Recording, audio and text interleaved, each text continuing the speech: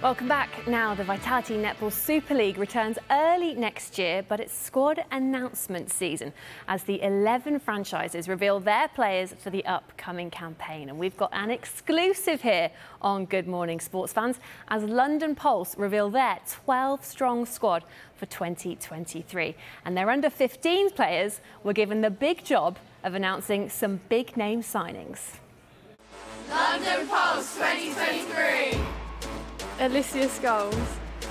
Chelsea Pittman. Fumi Fidoji. Berry Neal. Zara Everett. Olivia Tasheen. Sasha McDonald. Ashley Decker. Halimat Adio. Ellie Ratu. Lindsay Keeble. Jade Clark. What a lineup that is. Some returning faces in there and two exciting new additions, including Jade Clark, England's most capped player. And she's here in the studio this morning alongside Director of Netball and CEO of London Pulse, Sam Bird. So good to have you both with us. And Jade, in the pink of Pulse for the upcoming season, what was behind the move from Leeds Rhinos? Yeah, really exciting opportunity. I've had an amazing time at Leeds Rhinos. I like being able to be at the beginning of that franchise. I've just met some amazing people. Yeah, felt like the right time to make that move. London Pulse, really exciting, young squad.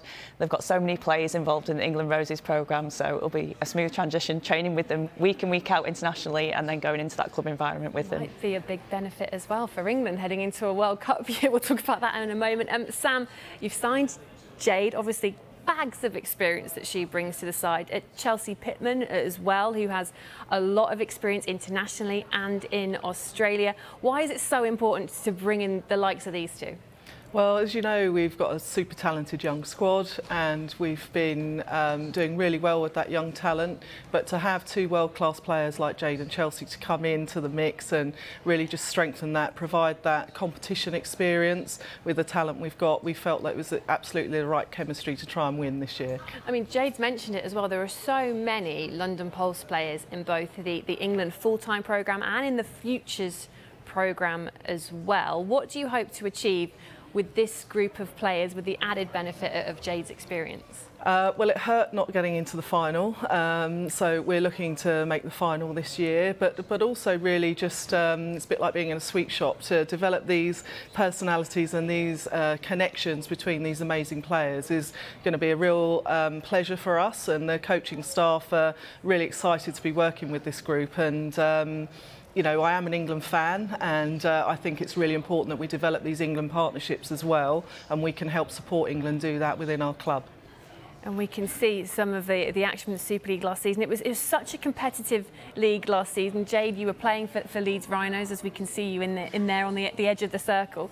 I mean, you've been to a lot of new teams in the past. Leeds, of course, in their inaugural season the last couple of years, at Wasps as well before that. Pulse are still quite young in the Super League, and as Sam said, top 4 finish last season. What is it for you that is so appealing about being with these newer teams? Yeah, I've watched them grow over the last few years, and just watching them develop, and players like Fumi Fidoji, obviously amazing. Also players new into the squad like Alicia Scholes, that really excites me, and also having the old head of Chelsea and like being reunited with her, so really excited to play with them all and just seeing what they're about. You know, I've experienced playing against them, which was very difficult. They've got bags of energy, so being in that training environment, chasing the tails, it's going to be brilliant. Chelsea might not love you for calling her old this morning, but you mentioned Alicia Scholes as well. Of course, Paul Scholes' daughter, and she's got that speed and aggression on court that he had on the football pitch.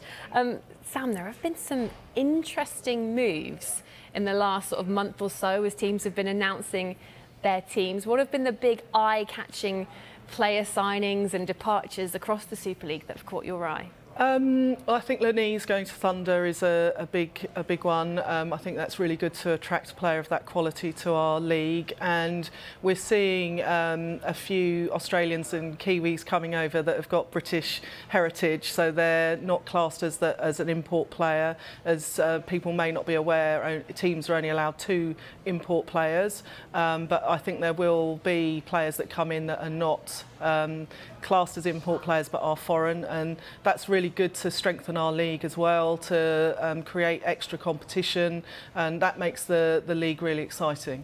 Yeah, there's player moves, there's lots of coaching changes as well this year. So many franchises, 4 or 5, were in need of a new head coach at the end of last season. That will add some added drama and a lot of unknowns going into 2023. Yeah, I think so. And coaching's hard business, and it's tough, and it's a challenging role. It can be quite lonely. But I know that the coaches that have gained those jobs are fantastic personalities. They're really strong-willed. They've played at top-class level themselves. So again, I think it brings a new bit of spice. It might bring slightly different styles to the league, and that can only be a really good thing for the league. Jade, what's been the big off-season move for you? I know there's been a couple of big signings at Surrey Storm. They've got Layla Guscott and Sophie Drakeford-Lewis in from Team Bath. The Manchester Thunder, who won the league last year, have had a lot of departures as well. What's been the one for you that's made you do a double take? Yeah, I think Thunder's been interesting with the departures, but they're still so strong. They've still got those young players coming through who have been knocking at the door.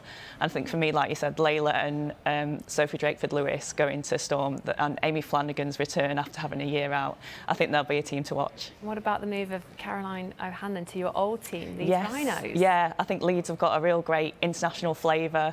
They've got like a lot of superstars, and Liana Leota, superstar coach as well. I'm sure she'll blend them together really well. It feels like a very long time until the season gets underway, but it will come round quickly. I know Sam's probably thinking it's not that long at all, really, is it? There is, of course, before that, though, we've got the England series against Uganda, which is live on Sky Sports. Jade, I know you're here this morning as to whether you are in that squad, so fingers crossed.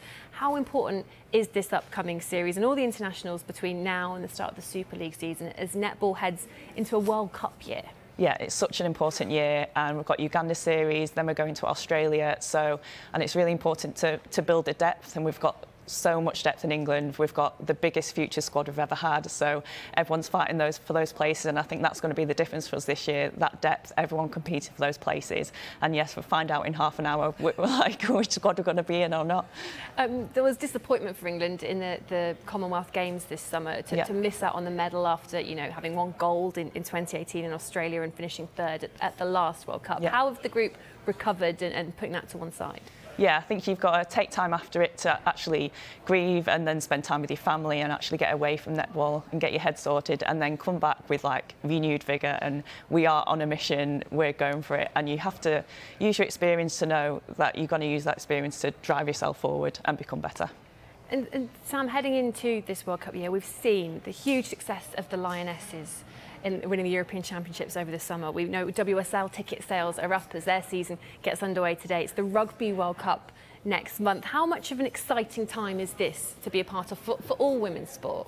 It's fantastic. I mean, I can never get anything done because I'm just watching, looking for female sport across Sky and other channels. So I think it's fantastic. I think it's really important we're seeing a shift in female sport going to support their own sports as well. I think traditionally women would often let the guys go actually and watch matches, and it's really important that women champion their own sports, and the quality is there. So the quality of this sport is there, and you can see by the growing numbers that people do want to watch it, and it's great. It's great, and female sport is very collaborative, so we do champion each other, and I think that's a real strength of us across all those sports as well. How important is it for netball, which is, you know, it's not like in football when there is the men's version of the game, to really capitalise on this momentum? It's so important. It's obviously I'm biased because I'm very passionate about netball, but it's such a great sport. It does so much good for people that take part, all the people that volunteer, the people that umpire, coach, score. It's just such an inclusive sport, and I would encourage anyone that doesn't yet love netball to give it a go, and I promise you will do. So very well said, Sam. Jade, a big year for you domestically, internationally. You've been playing this sport a while. Yeah. Still got another year, 2, 3, another couple of World Cups in definitely. there? I'm going to keep playing until they kick me out. I was just speaking to this with Sam. She just said, you know, keep going while you love it, and I do. I just want to keep learning and growing, and yeah, still love it. Well, really great to have you both with us this morning. Congrats on the new team, and best of luck when the new season rolls around, and for that Uganda series, should you get that call in about half an hour's time, Jade. Thank you.